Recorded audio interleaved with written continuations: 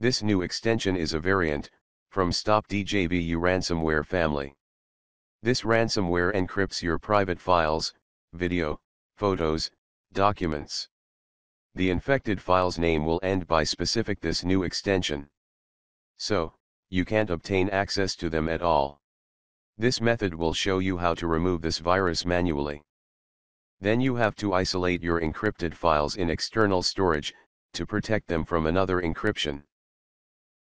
To start Windows in safe mode, press Window button and R. Then type msconfig. New window will open. Select Boot tab. Then go down to Boot Options and check the Safe Boot box. Press Apply then OK. Window will now start in safe mode. To show hidden files, press Window button and E to open Windows Explorer. Select View tab. Then Options. Change Folder and Search option. Select View tab from Folder option window. Then go down and select Show Hidden Files, Folders, and Drives. Then clear the checkbox from Hide Extensions for known file types. And clear the checkbox next to Hide Protected Operating System Files.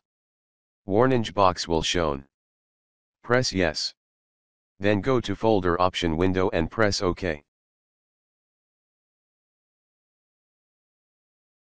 To edit hosts file, press Window button and E to open Windows Explorer. Find the path as you see. When you find hosts file, create a new text file on your desktop. Then double-click to open it. Now drag hosts file to this window. Find these IPs and delete them. Now close the text file and press Save.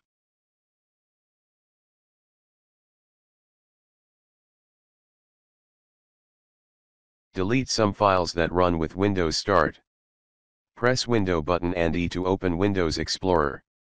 Located in the Startup folder.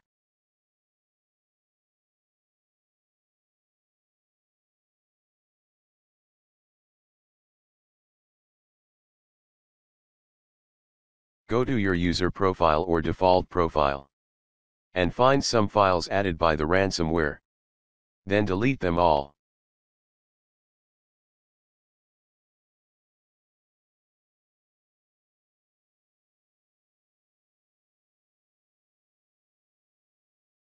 Now go to System ID folder and find the message that put in by the criminals, to know your encryption status online or offline. If ends with T1, then your encryption is offline, and can be solved. If not, so then your encryption is online, and that's not easy to be solved. To delete all temp files, press Window button and R. Then type %temp%. Select all files, then delete.